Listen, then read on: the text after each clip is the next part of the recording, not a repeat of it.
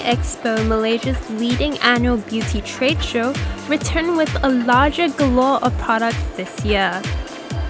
200 companies from 22 countries showcased 443 brands of products at the Kuala Lumpur Convention Centre.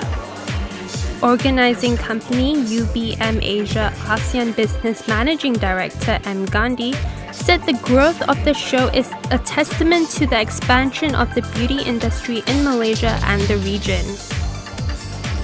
With a more educated, health-conscious and trend-aware consumers, all major brands globally are being innovative with their products, whether it's face creams, serums, masks, makeup, or even treatments, right from the formula to production, packaging, and marketing. Asia is no exception.